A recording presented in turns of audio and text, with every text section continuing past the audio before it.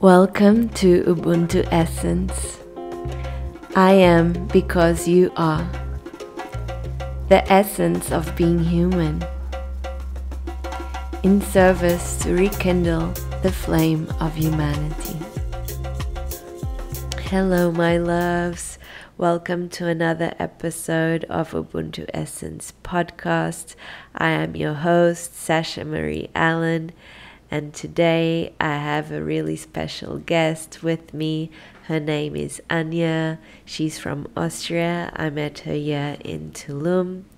And she's going to share with us a story of struggle that she's been throughout high school and university, of moments and depression and burnout and struggling with perfectionism and being the best. So she's going to share with us the tools that she used and how now she uses that in her daily life to become a more peaceful, loving, kind version of herself. I hope you enjoy her heart medicine as much as I do. Welcome, Anja. Welcome. Thank you so much. I'm so happy to have you here on my podcast and for people to feel your energy and your light just by being who you are, just by sharing your smile, your eye gaze. I feel people will just benefit just from that. They click and they feel you. It's like, okay. Thank you. It's an honor. And it's an honor to be your friend too, and to have met you. And I feel you have a lot to share in terms of your journey up till now. And I feel like you already are so powerful, but you will be way more powerful every step you taking. But I just want to go back to one of the moments in your life that you felt was really challenging for you, and how was your environment, how was your mindset, how was your way of being, how was your spirituality during that process to help you rise. Thank you so much. So I'm so happy to be sharing this with you and everyone who loves you. I was always a very extrovert person, at the same time a very ambitious, tense, perfectionist person, and just I would say the best way to describe it is I want to be everybody's darling. I want to be loved. I want Anja to come somewhere and everyone be like, oh yeah, I love her, oh she's amazing, oh she's the best. And yeah, the last word was important. She's the best. I needed to be the best at everything I did. And so as I started school, even primary school, first year, I was studying a lot. And then when I reached about 10 years old, it got to a point where I was already really stressed every time there was a test. I got a fever when there was a maths test and I didn't know the answer to one question. And my teacher actually measured it, and I had a fever because I was so internally stressed and felt so much pressure. Which is funny because my parents put no pressure on me whatsoever. They were the most open-minded parents I could have asked for, and they were actually trying to calm me and telling me, calm down, take a break, play, be a child. I was a child whenever I had finished my homework and whenever everything went the way I had planned for it. But whenever there was something I could not control or something that didn't go the way I wanted it to, I was really tensed up. And so when I turned 14, it was kind of a turning point because school got harder, there were more classes, just the quantity of work increased a lot. And there were many tests, a quantity I'd never had before in my school. And yeah, people didn't believe me at the time, but now looking back, I know that I had my first burnout at 14. Every time I didn't get 100%, I would panic and cry and just sit tensed up in every class in case a teacher would ask me a question I couldn't answer. So it reached a moment when I couldn't work anymore. I was in my room, I was studying, I was telling everyone I was going to study. I was canceling on every other activity, but I wasn't studying. I was sitting there desperate. I couldn't work. I was blocked. And that's, I mean, yeah, later on in my life, I came into that same point, and then I noticed what it was. But at this point, I was just confused. I was 14 years old, and I was hating myself even more for then not working and then feeling guilty, going to bed in this like guilty mindset of being, oh, now I didn't work, now tomorrow I have to cancel again. So it was this big vicious circle I kind of got lost in. Luckily, my parents noticed that, and around the same time, my father was kind of going through the same process in his work. There was a parallel which I wasn't able to see, but he was. And so we talked a lot. We had a very open communication, my family, and my parents were telling me, sweetheart, take a break, sweetheart. And they took me to different like walks in the forest and connecting with nature, and took me to see different coaches and people who tried to open my mindset to the fact that maybe there's more to life than what I'm seeing right now, and maybe really what everyone tells you, and when you're in school you don't believe it, but like this one grade isn't that important. Through this connection to nature and through these older, wiser people showing me that something else is possible, I was already like being opened up to that, but I wasn't at this point fully open to it, to be honest. But I still think I benefited a lot from it, and it just took my mind off the school, because I allowed my parents to come in and be like, because I noticed I can't continue like that. Like every time, just every weekend, just not doing anything, not loving my life, not loving who I was becoming also, because I couldn't see my friends and I couldn't be a good friend. It's not that I was mean, but I was just not receptive. I couldn't listen to anyone because I was so in my own bubble. And then, also very lucky for me, I had an amazing dance teacher. And in dance, I had also had this, of course, I brought the perfectionism in. I was like, I have to be the best here. And so it wasn't the perfect channel for me. But this dance teacher then told me, yeah, actually, I also offer acting classes. And that scared me a lot, because like improvisation and acting was not something I had done before, and it's not something I thought I was good at. And it wasn't always in front of many people I didn't know. And so this teacher one day decided in the dance class, okay, we're going to do acting now.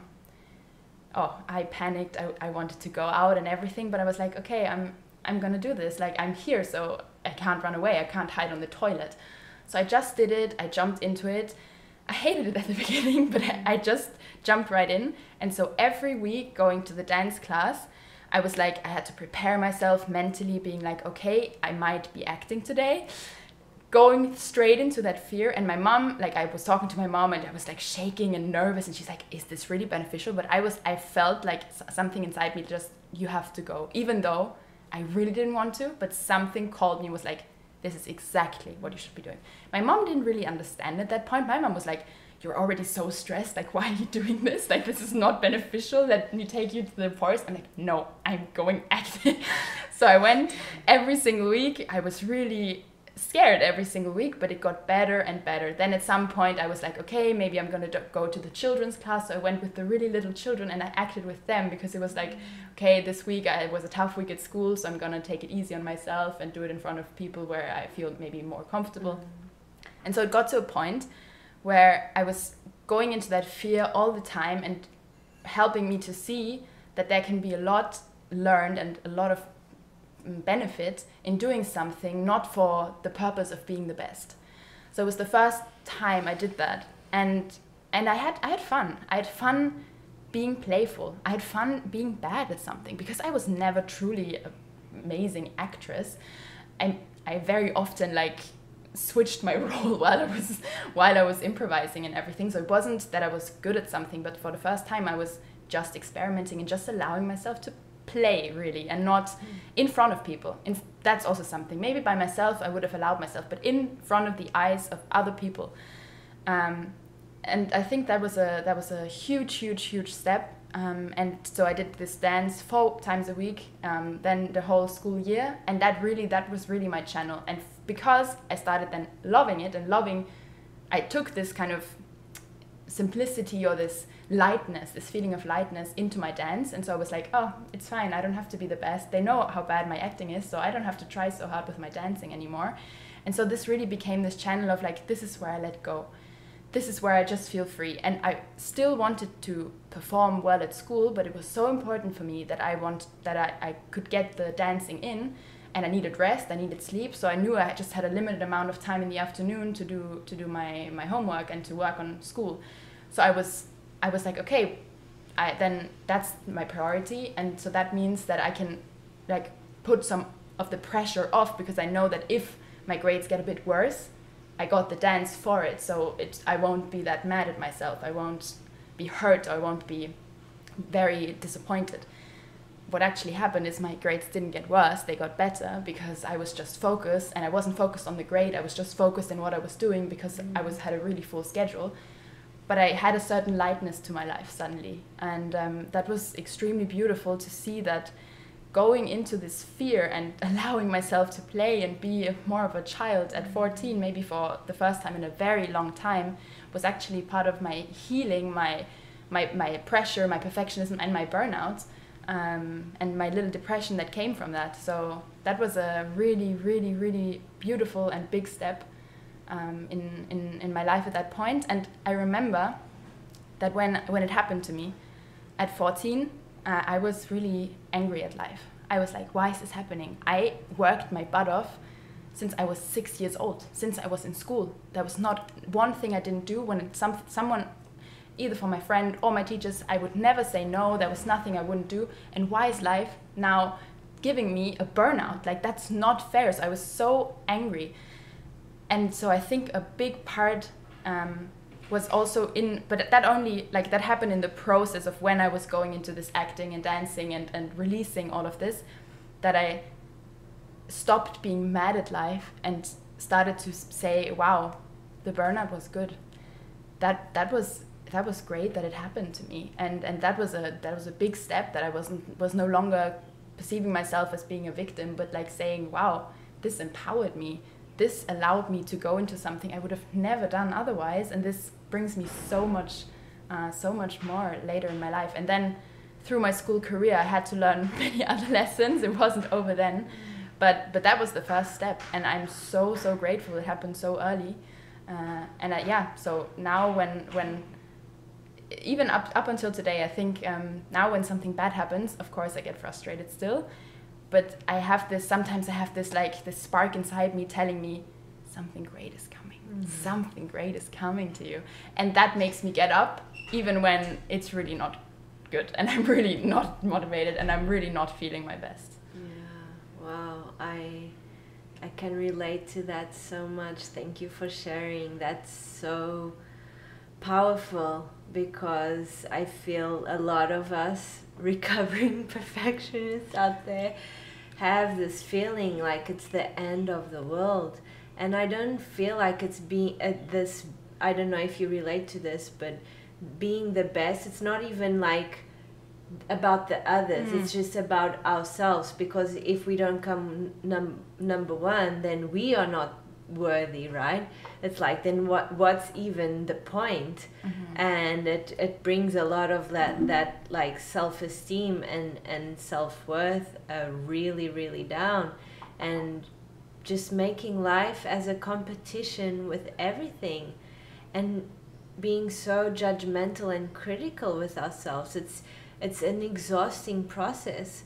So it's amazing that you found throughout this connection with nature, and also want you to dive deeper then into the environment and the spirituality and the connection and a bit beyond that, because I feel that's what gives the strength, right? Yeah, well, maybe I can, when I go into this, I can just go into a later point of my life, because obviously I had learned part of the lesson that when I organize myself well and I give myself other reasons not to make school that important, it gets better. But I hadn't solved the problem itself, which was me just needing to prove myself in every single moment that I had entered the school building. And so when at 14 I had already met some spiritual coaches, and my dad was going into that direction, so he gave me some insights. And I remember hearing things like you're exactly where you need to be, and everything happens for a reason, and things will come to you at the right time, and see everything in your life as a chance. But at 14, to be very honest, I didn't grasp that. Like, it was there, it was a beautiful quote that I put on my wall, but I didn't understand it. And then so I had to dive into another one of those experiences at 17, when my academic career was like taking its maybe biggest turn, because I was in a program where I was very, very challenged, and had so many hours of school every week, and I wanted to do the very best in every assignment, and I burnt out again, because I was just so into it, and I just couldn't stop myself. And I was really deep in this big shadow and this big hole, actually. And then I started doing different coachings with my dad. My dad helped me kind of climb out of that hole as well. But it was more, I was very dependent on him. So like every time something bad happened, I would call him and be like, okay, I need your advice right now, which was beneficial, which was amazing. But I still think I didn't fully dive into my spirituality at this point, because I was like, yeah, I have this person, I was just drowning my sorrows in him and passing it all on to him. Okay, it's fine, going on to the next thing. So it was more like on a practical level. I still hadn't formed my connection also to Mother Nature very well. Like I was there, I was like, okay, I'm relaxed right now, but I hadn't begun even to understand the power of my mind and my thoughts and everything. What was really beautiful then was a small coping mechanism I developed, that I was just like studying in groups. So that really helped me to have a social connection and be with people and still studying. So not sacrifice my performance, but also have some social interaction. So then I found in study groups, and that's how I kind of got through my last school year. And then I think there were two more experiences I really needed to go through to fully understand, okay, that cannot be it. The one was my final exam in school in maths. We have different exams in every different class we take, and my maths exam was earlier than the others, so only already in January, and I only graduated in July. And so I got the second best grade, and I missed the best grade by 1 point. I was very devastated and very disappointed, because it was the one time I didn't achieve it, and it was the final exam. It was the one time where it was like important. And then I was like, okay, there must be more to it than that. So I stopped working for school. I was like, no, I'm gonna do something else. But then I lost myself in partying, so then also I didn't go into spirituality. And then I think it's very hard for me to pinpoint the moment where it happened, but I think it was like a number of moments where my efforts and all the hard work I had put in didn't even lead to the expected result. And without the hard work I would have put in, I would have landed at exactly the same destination. And then with hindsight, in just a few months after my graduation, when I was just not in school anymore, in a different environment, I noticed that this maybe wasn't the most important thing in my life, or wasn't something that was gonna fulfill me. Because every time I got a good grade, I was like, one moment, the next moment, oh, okay, well, yeah, that's normal for me now. So I was looking for something to fill me up, and it was only such a small moment every time. And then my last burnout was kind of in university still. And that was like during the pandemic, and me being online, being at home, being alone, not seeing a point in anything I was doing. Whenever I was around people, when I was in my study group, I could ignore that. But when I was alone in my room and just reading what I was reading, I was like, suddenly, what am I doing? And I really had this sensation hit me. What's the point of my life? Why am I here? And it seemed so pointless suddenly, what I'd been doing all this time, everything I've been telling you, like one math exam, one paper I wrote for politics, like, what is this? So I went into, that was less of a burnout and more of a depression actually, like I couldn't get out of bed, and then I found yoga. I found some spiritual teachers, some coaches, some German coaches that did a 4-week program. So I did different kinds of programs that I started within 2 weeks, because I was like, I've known this. It's maybe not exactly the same that I've experienced, but I've known this a few times in my life, so I've got to act now. I'm not going to drown in this. I need to act now. So I was the one who approached my father and was like, do you have recommendations? Is there something I can do? Is there something I can dive into right now? And so I started working on myself. I started getting up earlier, doing my yoga, doing my meditations, doing a practical life course, I would say, with a German coach who let me repeat my affirmations every morning and do one task every single day, which was not just because I think like it's very nice to go on YouTube and do meditation videos. And now that I'm kind of more experienced with this, it's enough for me to go on YouTube, put on some music and go into my own space. But I really needed someone to guide me through it. And I also needed the discipline, because I think self-discipline is a form of self-love in some aspects, and especially when you go into this, it's about building a routine, it's about challenging what you know.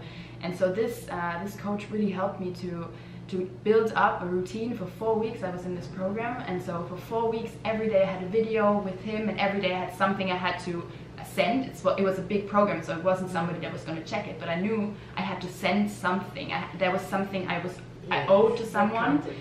Exactly, this accountability. So this 4-week journey that I did right after a few days, actually, after I was feeling like I was going into a depression, completely changed me.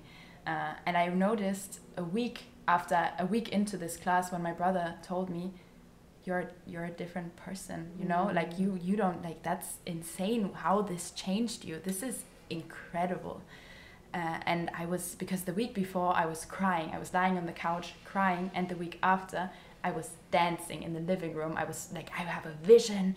This life. There's so much more to life than this. I started changing up my whole life, my whole belief system, because I had connected to something deeper inside. And what helped me with this was sports in nature. It was this connection of moving my body, which helped me to switch off my brain for a second and stop this vicious circle of thoughts, and also watching my thoughts. And the way I did this was through the affirmations that I had. Like one day, what my goal or my only challenge was, see everything as a gift.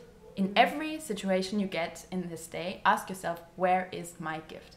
And so I was running through the forest, and I was like, yeah, this is my real life, so of course that's a gift. I mean, Yeah. And then next to it, there were shots being fired, because the forest there's like this shot game station close to it. And usually when I go there and it happens at the same time, I get so annoyed. Like, I'm like, why this is happening now? I'm in my safe space. This is my Zen zone. And I was like, oh, wait a second, where's the gift? And in a matter of seconds, I was like, yeah, this is allowing me to really to test me and be my teacher, and be like, are you really that Zen? Does it come from you? Is it you that's Zen, or is it because if it's just the forest, then you need the forest? But make yourself independent from anything around you and just find it in you.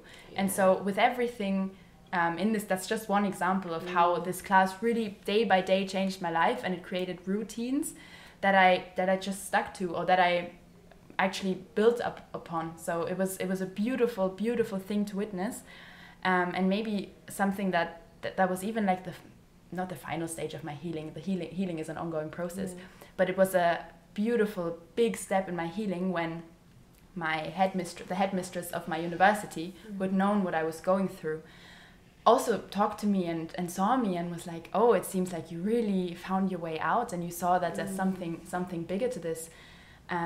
So I actually want to ask you, we have quite many students right now in our first year who are struggling. Can you help them? Can you be their mentor?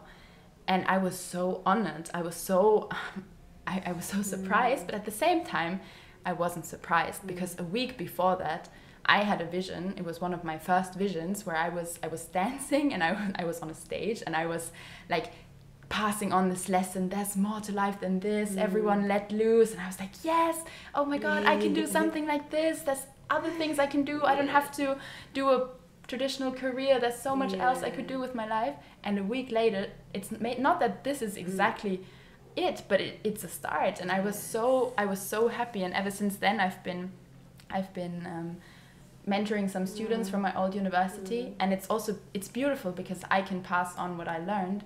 In another sense, it's also beautiful to see how far away from their problems I am, because every time they tell me, I can tell them, oh, I know what you're going through, but I'm so distanced, and it doesn't touch me. It doesn't in any way that I need to think about my problems, because I've resolved that, and I'm truly, I'm a calm person. And even my friends from university, my friends from school, if you ask, Anja's a stressed person, like my friends from university, Anja's the calmest person I know, like she's just pure peace, and nothing can stress her out, and it's so funny, and it's so beautiful to see that. Wow.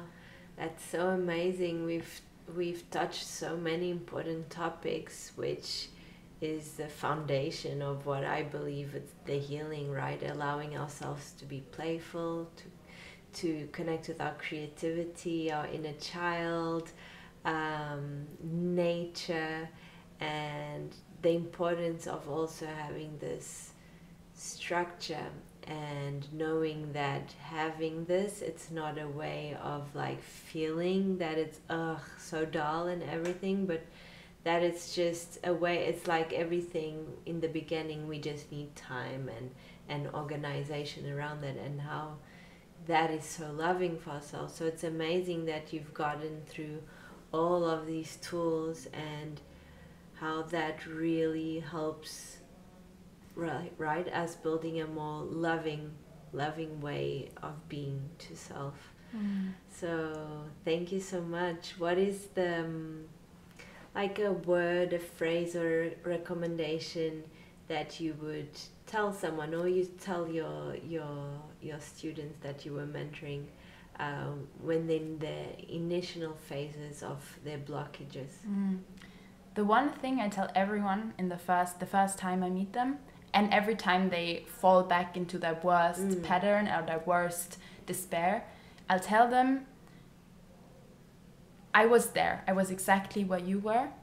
And believe me, one day you're going to look back like me and be so happy that you were in this place, because I can say with full honesty that these are the best things that happened to me in my life. These are the best moments. So if you know that, and if you believe me, trust that, and feel already grateful, because that's the only way you can grow. Be grateful for the challenge and embrace it in that moment. Hug it in, take it in, instead of fighting it, because it can teach you so much, especially if you're so young, but at any point in your life. So that's something I tell them, because I think if we stop if we release the resistance and start accepting it, we can learn the most valuable lessons. And then if we just take a step back and stop judging what's happening and just take the situation as it is and see what we can do from it, that's something I know, that's a phrase, I'm going to use a phrase from you now, but I've also been applying it or putting it into my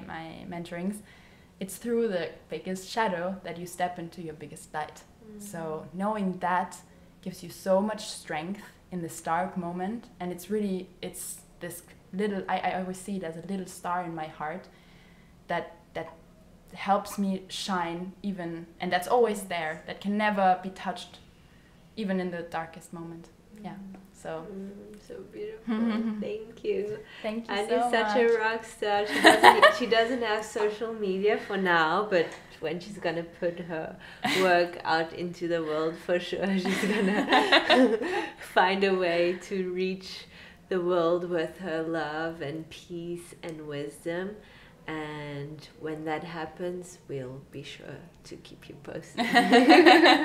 Thank you so much for having me, Sasha.